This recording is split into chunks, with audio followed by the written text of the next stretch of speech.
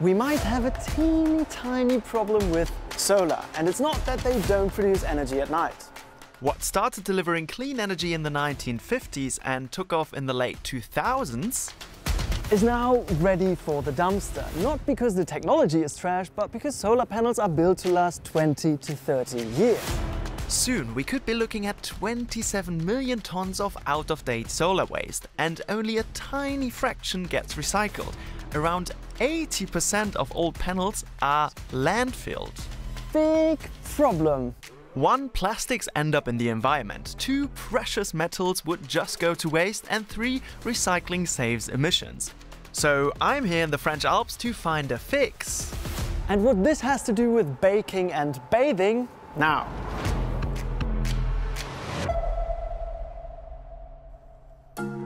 We're at the French company Rosie. Founded in 2017, they are one of the pioneers in solar recycling. This is Antoine Chalot. He has been working here for the past 4 years. So please come with me.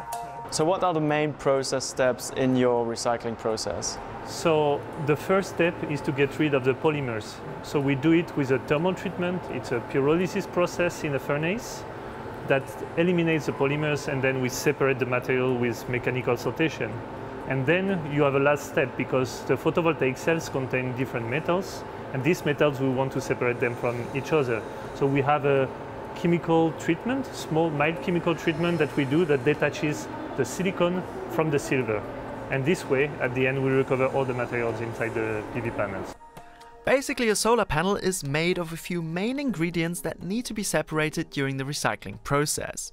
You've got tempered glass, thermoplastic glue, the cells with silicon, silver and copper, a plastic backsheet and an aluminum frame that holds everything together. Of course, the precise mix of components varies by manufacturer. Why is it so hard to recycle these panels?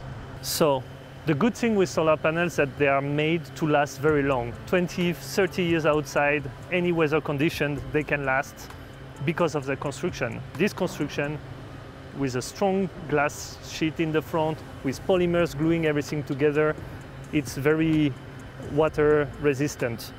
The problem is now we need to recycle them, and we need to separate all these materials to put them back in the economy. And they are all glued together with polymer. So the most challenging first step is to separate the materials from the polymers. This is not possible if you crush it, because if you crush it, you create small particles all glued together with this polymer. And the plastic is literally everywhere. So even when you now remove this, you still can't access the cells, right? Exactly. You have different types of polymers. There's even more layers. There's even more. Oh, wow. This is difficult, huh? Yeah. So the first step is to get rid of the plastics. The panels get put into this big grey furnace, and because Rosie is still in the patenting process, everything today is pretty much top secret. The mastermind behind this process is Guy Chichinou, CTO and co-founder of Rosie. Come with me. I mean, you can really feel the heat. You can really feel the heat. Wow. Really feel the heat. How hot does it get in there? 400 degrees. 400 degrees. That's really hot. So we don't stay too close for long. The panels bake for between 1.5 and 6 hours, turning the plastics inside into gas. What is really important when you look at this process? Does it depend on the temperature, how the panels are stacked up? What makes the difference? What makes the difference and what is our knowledge and our protection, IP protection, is of course it's not a standard pyrolysis process. It's customized and optimized for the treatment of these solar panels. So meaning that what we managed to do is to improve the general regulation of the oven depending on the source material. So actually the modules, they contribute to the process. It's not an oven with a payload. It's a combination of the two. It's coupled, meaning we use the energy from the modules to heat up the oven so we can save energy. So it's a combination, the coupling between the machine, the equipment, the oven and the payload. So the combination of the two makes it more efficient. Rosie sends hazardous gases and exhaust fumes through a 5-stage filtering system. They say only CO2 and water vapor are released in the end. But despite the CO2, recycling still saves emissions compared to mining fresh silicon. Creating the base silicon from quartz, coal and wood chips releases between 8 to 12 tons of CO2 per ton of silicon. Rosie says their recycling process only releases 3 tons, a reduction of at least 5 tons of CO2 per ton of silicon. The company wouldn't let us show you the solar panels going into the furnace. But this is what the solar panels look like after being baked in the oven. This batch is about 20 kilos and represents the content of 1 solar panel. You can see the glass, you can see the silicon wafers, yes, which are like super thin. Yeah, and you can just break them into pieces. Yeah, and then you got the copper connectors. Yeah. Copper ribbons. Now, this mess goes into the next range of machines that take on the sorting job. When you look at a typical solar panel from the weight perspective, it's about 76% glass, 10% plastic, 8% aluminum, 5% silicon, 1% copper and 0.1% silver. And it's that really valuable silver that's the main goal of this whole process. Though first, we need to extract the copper and glass. But this whole process isn't the only way to recycle solar panels. Other companies are trying it with mechanical recycling, for example. It's less energy intensive, it costs less, and you don't need to deal with chemics afterwards. However, the recovery rates can be lower. Firms like Solar Materials in Germany are using heat like Rosie at the start of their process, but no chemical baths. In Japan, there's even one called the hot blade method, and like the name suggests, a really hot and sharp knife is used to separate the glass from the rest. Another German company is putting it very simply, hitting the solar panels with lightning. This bursts them into several components which are then sortable. I don't think I can pick a clear favorite right now. Marius Ian Peters has been researching photovoltaics for more than 20 years and is concerned about how to deal with all the plastics in solar panels.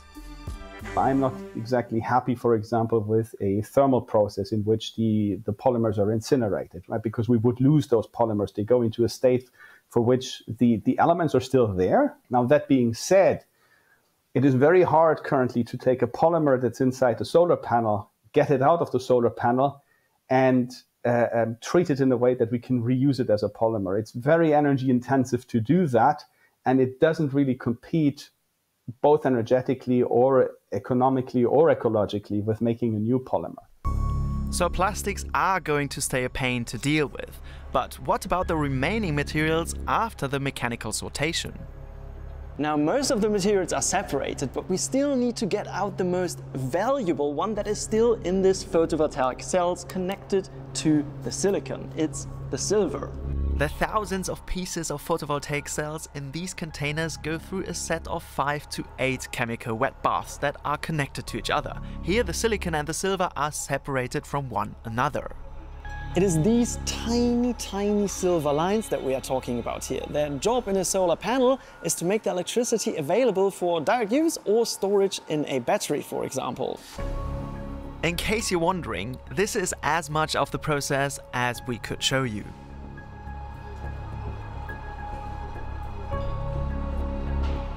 Can you specify a bit what kind of chemicals you use? Because chemistry is like a really wide term. We avoid the use of organic solvents and strong acids, and we have specific conditions with different baths to treat the photovoltaic cells. That's as specific as they would get. Because we can't really show you the inside of the process, we set up a small experiment. So you first have the photovoltaic cells as they enter, and every step you can see the silver fingers detach a little more. It's like really tiny, small fingers. Yes, it is very thin. Yeah, it almost looks like hair. Yeah. What's the purity on the silver and on the silicon that comes out of this? So our process is in general unable to keep the same purity for the material when they come in, so we don't degrade the purity. So for example, for the silver, it comes from silver paste on the cells, and silver paste are in general above 90% purity. For the silicone, it's 99.99%. Ah, okay, that sounds quite pure. The recovered purity is in line with scientifically published papers, but for the economics of the process, another number is important: how much of the materials is actually recovered. With their combination of thermal and chemical recycling steps, Rosie says they are able to recover 99% of the glass, aluminum and copper, 90% of the silicon and 95% of the silver. Which means that they get about $10 worth of silver out of each solar panel. The other stuff, glass, aluminum, copper and silicon, is worth another $10. But of course, the recovered materials cost more than virgin materials. Do you have the feeling that companies are willing to pay these premiums that you have for recycled material? Yeah, unfortunately they don't pay big premium, but today all the big companies, all big industrial companies in Europe have very strong targets on CO2 reduction. And using recycled material is a very good way for them to reduce their CO2 emission from their raw materials. So already with silicon, for instance, the CO2 emissions of silicon production is very high. So for our customer, it's crucial that they use less CO2 intensive materials, and our silicon completely fulfills this target. I would have loved to compare the prices for recovered materials to actual market prices, but Rosie wouldn't tell me their numbers. Luckily for them, in France there is a so-called gate fee that every solar importer or seller must pay to recycling companies to make sure the panels are rightfully taken care of at their end of life. Just to put this in perspective, a study by the US National Renewable Energy Lab put the cost of trashing a solar panel at under $5, whereas recycling one would cost $15 to $45. So how do you make recycling pay? Rosie say they can process around 3,000 tons of solar panels per year here. Not really that much compared to the millions of tons of trash expected in the upcoming years. And it's not even enough for them to break even. But they're already planning to build a facility 10 times bigger in Germany by the end of 2025, which should be able to handle 30,000 tons per year. However, upscaling such a process is a real challenge, as their CEO told me. For the very big scale recycling site, we'll have to organize very well the operators, engineers, technicians, so all the traceability system, and also how to integrate the operators, so human beings with the automation to reduce the cost, to protect to a maximum the safety of the site. Also, you cannot use this recycled silicon straight away to form a new PV module. One of the reasons being the technology moved on. 20-30 years ago, silicon of 99.999% purity was used. Sounds pretty pure. However, today, silicon more than 1,000 times purer is required. So you'd need another purification process after this to create new silicon ingots and new wafers to put into new modules. This has been done on the science side. For example, by Germany's Fraunhofer Institute, a research body that works closely with industry partners. But Rosie is taking a different route and is selling its recovered materials to the automotive, building and electronics industries. That would help. Another way to make this whole thing easier and that wouldn't require engineering the recycling process to perfection is to redesign these solar panels and make them easier to recycle. The Netherlands Organization for Applied Scientific Research has developed what they call a release encapsulant, where a type of trigger is worked into the polymers that make them easier to get rid of during recycling. Like pressing a button and everything goes poof. At the National Energy Lab in the US, they are taking things up a notch by getting rid of all the plastic. And they are doing this by literally welding glass together. That way you wouldn't need to deal with plastics used for encapsulation at all. But of course, this is all still happening in the lab. Another promising tech could actually be perovskite solar cells, which I already did a video on.